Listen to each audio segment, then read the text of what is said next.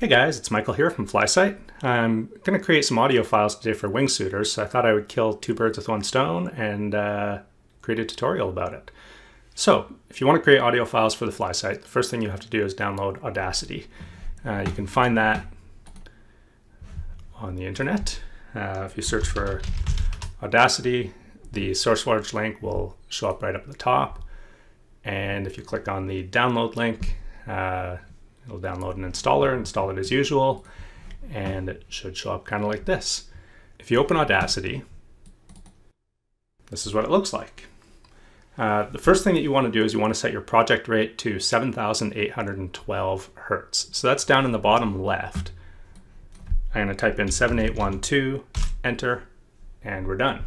The next thing you want to do is you want to check your source, and that's up at the top here. So I've got my Yeti microphone, and I'm recording a mono recording, just one channel, because the Flysight itself has only one channel. The next thing we'll do is we'll test the settings to make sure everything's good. So if I hit the record button, testing, 1, 2, and we'll play that back. Testing, 1, 2. So the volume is good. We have a mono recording, 7812 Hertz. We're good to go. I'll click the little X to delete that. Now we'll record our actual samples. So what I'm going to do is I'm just going to say the different samples that I want to say all in a row, and we'll split it up and equalize everything later. I'll go ahead and do that. Time, distance, speed. Now we've got our samples. The next thing we want to do is we want to amplify them. The Flysight only has 8-bit audio. There's not a whole lot of volume there, so we want to make the most use of it. And what we're actually going to do is we're going to blow the sound out a little bit past the limits. And that'll decrease the quality of the sound a little bit, but it'll give us better volume. So I'm going to select everything by clicking and hitting Control A. And then I'll go to Effect and Amplify. And I'm going to try an amplification of maybe 6 dB to start with.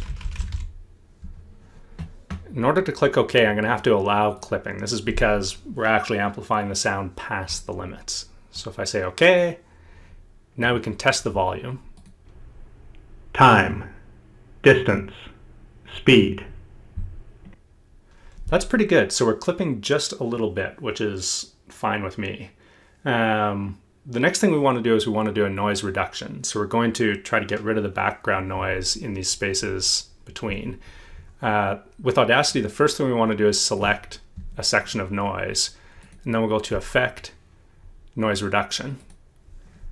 And right at the top here, we can click Get Noise Profile, and that'll tell Audacity what the noise looks like.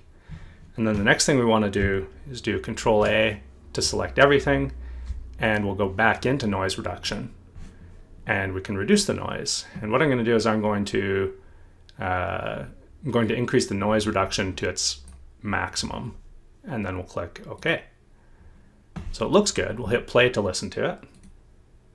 Time, distance, speed. That's fairly good. So make sure we have everything selected, and we're going to use the sound finder to automatically detect where each of our samples are. So under the Analyze menu, down at the bottom is Sound Finder. We're going to need to give it a level. Everything below it is silence, everything above it is sound. I'm going to make something fairly low. I'm going to actually go to minus 36 dB. And we'll see how that goes. If we don't get the samples we like, we can always bump that up or down. I'm going to do half a second between sound samples. We didn't wait a full second between, so I need to reduce that. And the last thing I'm going to do is I'm going to change my before and after margins to 0.05 seconds instead of 0.1 seconds. And let's give that a go. Okay, so we can see we got 2 out of 3. But that last one, I don't think that's actually what we're looking for. And we can click on it and click play just to see. Speed. Yeah, so we got some noise in there. So I'm going to close the label track, and we're going to try this again. So I'll select everything, go to Analyze, Sound Finder. The noise level was good, we just don't have enough time between samples. So I'm going to try 1/4 of a second. And then we'll repeat that. That looks a lot better. So we have spurious samples at the end, but I think we actually have 3 good samples and we can test each of them. Time. Distance. What I'm doing here is I'm clicking on the label and that selects the automatically detected sample. Speed. That's awesome. So we have 3 good samples. The next thing we want to do is we want to export those samples. So I'll click on the first one, which is our time sample. And I'll go File and Export Selected Audio. In the Save As Type, you want to do Other Uncompressed Files.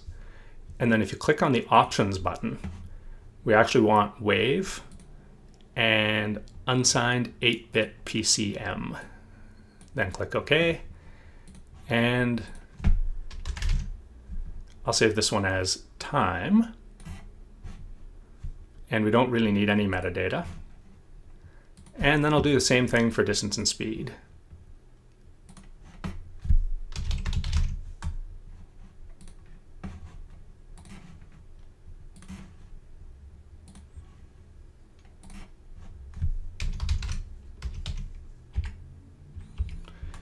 We can do one last check.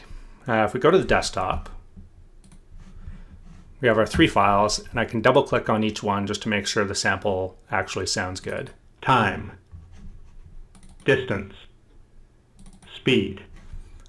Those all seem good. So in order to use these, we would just copy those 3 files into the audio folder on the flysight.